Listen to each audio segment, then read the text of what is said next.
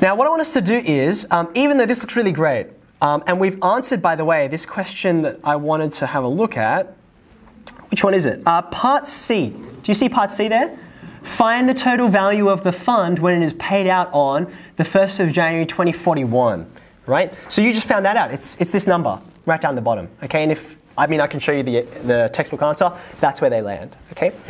What I want us to do now is to see if we can use this model to answer some of the other questions. Okay? Let's have a look at part D. Part D says, the person wants to reach a total value of $1 million in superannuation. Does this ring a bell? You remember we've done questions like this before? Okay. Now think for a moment. Don't touch your keyboard. I want you to process this before we start interacting with this. How can we use this spreadsheet to find out when we get to $1 million? Have a think about it. What might we do? Wait, what do we have to do to $2 million? Yeah, we're trying to answer part C. It says, sorry, I beg your pardon, part D. The person wants to reach a total value of $1 million in superannuation. Currently, I'm sitting at $630,024.99.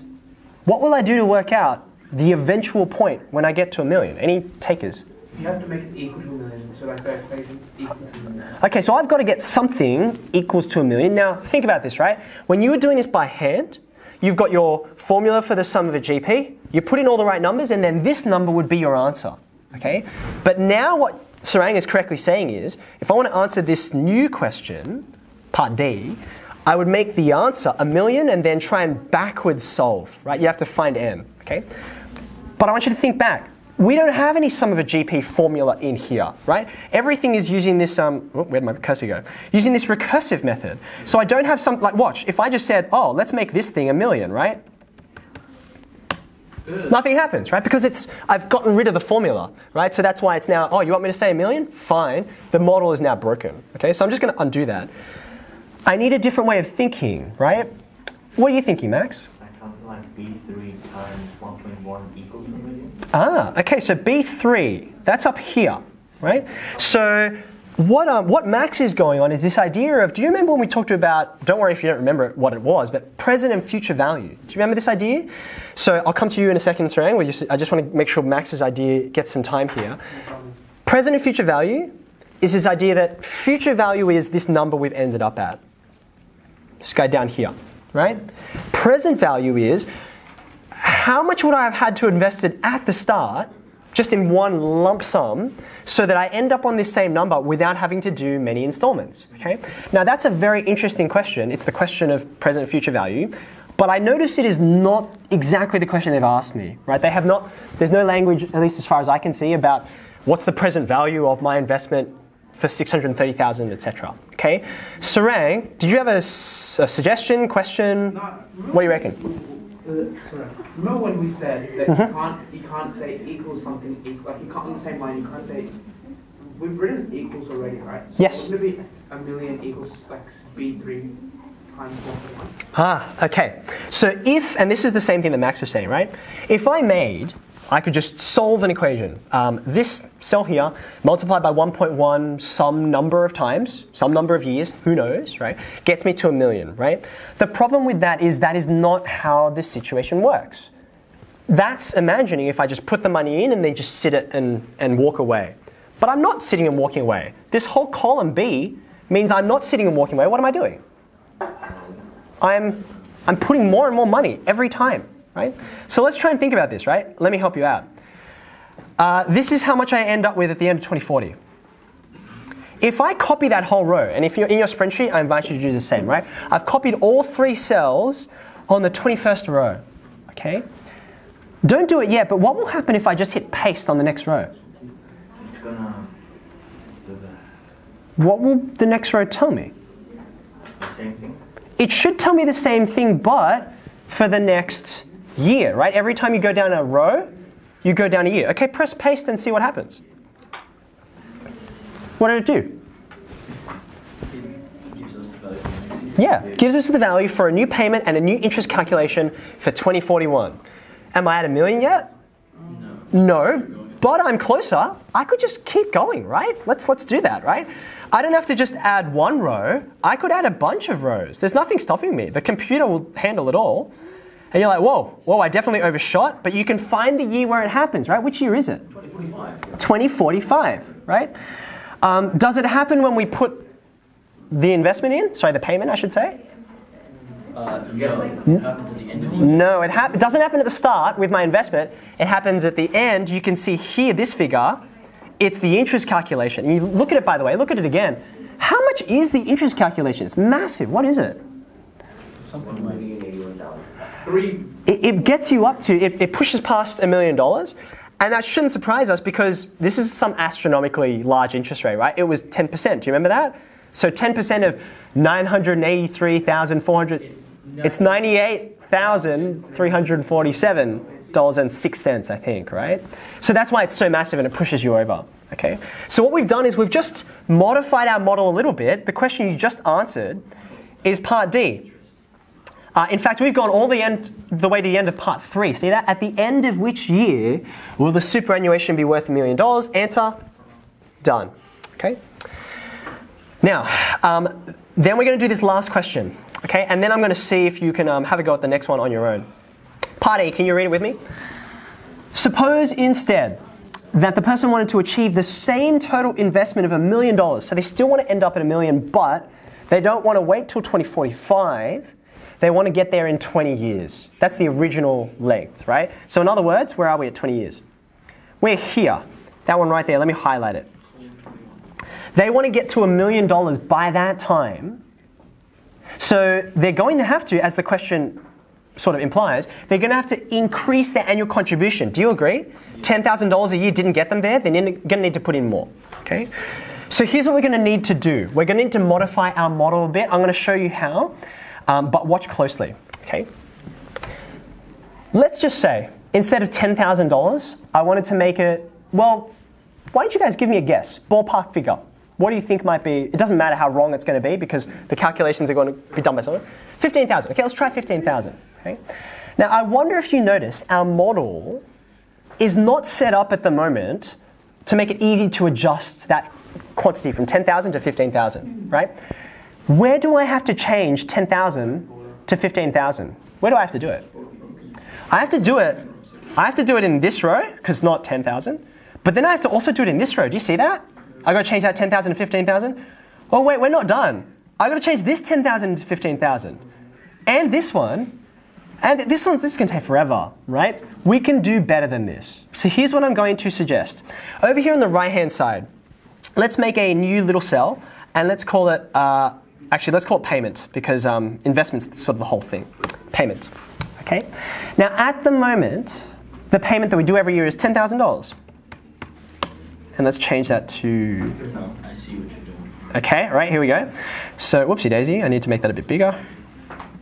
There we go, all right. So what I'm going to do is, you know how this cell, it looks at the previous one. I didn't write down 21,000. I didn't type in 21,000. I just told it to look at this cell, which has 21,000 in it. Okay. So what I'm going to do is I'm going to say this number here, I just want it to equal whatever the payment is. Okay. So you've written payment over there on the right-hand side in a new cell. And I just say, yeah, make that your payment. Okay. So at the moment, when I press enter, nothing should change, right? Because I haven't changed the quantity. Is everything okay? Yeah. Everything's okay. Fantastic. But now here, instead of saying, again, plus 10,000, I'm going to say, don't write the number all over again. Write this guy over here. Do you see that? So that way I don't have to write 10,000 again or change it to 15,000, so I'll hit enter. And if I've done it right, nothing has changed. Is everything looking okay on yours? Some thumbs up? Okay. Now, one of the things we did before was we said, once we've established a pattern, I just copy it and I paste it down. Okay? So don't do this yet. I want you to watch carefully because something's about to happen that you need to watch closely. I'm copying this formula. Now, if I did this right, when I paste it, everything should stay the same. I haven't changed the $10,000. Watch carefully, and please don't do this on your spreadsheet because you'll regret it. Watch carefully. Did you just see that? Oh, I don't see a difference. Let me undo that. Oh, I see a difference. This is what it was before. This is what it was before. Okay, look carefully. Look at all the numbers, especially the one that I'm pasting, and watch what happens. Whoa. Hold on a second. Something has definitely gone wrong, right? Accumulation. something has definitely gone wrong, and I can confirm that something's gone wrong because if I scroll down, my number was like 600 and something before, right? What happened? Now it's 574, right? Something's definitely gone wrong. So let's go back. I told you not to do this because it would make something go wrong on your spreadsheet. I'm going to double click on this cell because have you noticed double clicking shows you the formula? And I want you to tell me what's gone wrong. Have a look closely. It added nothing. It added nothing. Why did it add nothing? I told it to add 10,000, didn't I? It doesn't go to the next cell. Ah, very good. Now Tyler's on exactly the right idea here. You know how I went down a row, right? So everything goes down a row. The blue reference, you can see over there, C3, it goes down a row. The red reference also goes down. I don't actually want it to do that. Do you notice that? It's gone off of the 10,000. Okay? So here's what we're going to do. We're going to fix it. Have you got this cell in yours? This one you should already have, right? This is B3. Okay? See how we don't want the red cell to go down? We want it to stay put. Maybe some of you remember, we've done this before. Instead of E3, I'm going to write E, watch closely, $3. Now what that $sign tells Excel is, don't move. Stay where you are, okay? When I move when I copy and paste, stay put, stay on row 3. So I'm going to hit enter, and if I've done this right, it should actually work. If I paste it, aha, it's working. And in fact, I can paste it all the way down, and you can see I'm getting the same number every time. Does that make sense? Put your hand up if you've got your cell working with the $sign. Hands up. $sign, $sign. I see a few. What's happening? Not trying it? Or you're like, I'm too far behind? Okay, that's fine. That's right. Okay, now what we're going to do is if you have got the $sign working, do the entire column. Go all the way because we want to replace all of them. Okay, right. Now, Moe's suggestion was, let's just try 15,000. Okay? Now, if we've done this correctly, all of them will change. All of them will change. Are you ready? Go ahead and press enter. Did it work? Now let's have a look. I'm looking at this red number, right? Did I get to 1 million? It was not a bad, I asked you to guess, right? I got to in the ballpark, right? I'm just like a couple of years off, right? So this is good, but I want to do better, right? Now what you can do is, you can just fiddle with this number, right? Maybe I make it 15,001, right? And then you see if you get there. Like, oh, that wasn't enough. $1, okay, is not going to get there, okay? Maybe you go $10, right? 15,010. 500 is not enough. Okay, it's not enough, right? Now stop. Pause right there. Eyes up, eyes up. Not that far up. If you've already fiddled around, you'll notice 16,000 is too far. I mean, you know, it gets to 1 million. Be like, if I don't have to put that much in, I shouldn't, right?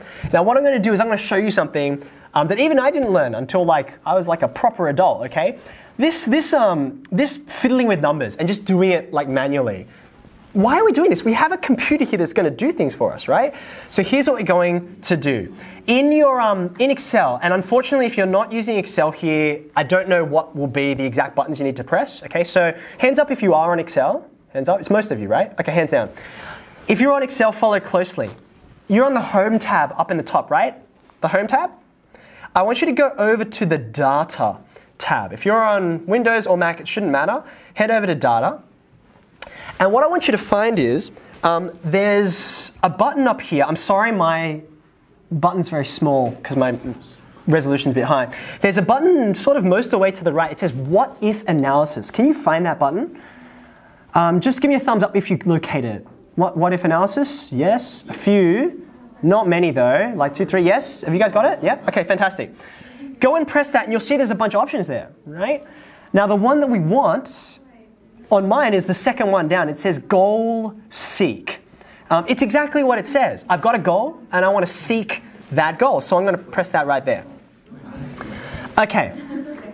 So do you know where it is on Mac? I'm on a Mac, so it should be there. No, I don't, sorry. You will find it, but we'll have to dig around for it. Okay. Now here's what we want to do, okay? Look carefully at your new menu that's come up. It says, set cell, and then there's some cell that you get to choose, to value, and then lastly it says by changing cell. Let me talk you through what that means, right? There's some cell you want to change to a particular, you want to be your goal, right? What was our goal? What are we after? $1 million? When do we want $1 million? By 2040. Now, go scroll down to where that is, right? For me, I highlighted that in red, so maybe yours is not as easy to find, but it's that one there. There it is. Cell C21. In fact, I'm just going to write C21. Whoops. C21. Now, what did I want that cell to become? You already told me. I want it to be equal to $1 million, right? Oi, I got the manual. Well done. Okay, well done. Okay, so I want C21. I want that cell to become $1 million. And there's a single cell that I want to adjust to create that effect, right? Which cell am I changing? It's the one up the top, right? I think mine is E3, right? So therefore, I'll just type E3. I'm going to get Excel to adjust that cell, and it's literally just going to test values until I get $1 million. When you hit OK, watch it. Watch the numbers actually crunch. Did you get there? Is that the number you got? Nail it? What I love is you can actually see Excel crunching it. It tries a little number, then it tries a bigger one, and then eventually it gets there, right? Say OK. So you can see this is the power of a model, right? You don't have to guess at it. You don't have to do this by hand. That's why we put in the effort to understand all these formulas and such. Does that make sense? Yeah, and it's the value that it's listed there. Yeah. Stops at 0.39 because the decimal goes on and on. Ah, yes. Very good. Yeah. If you look closely up the top here, Zachy just raised a really great point.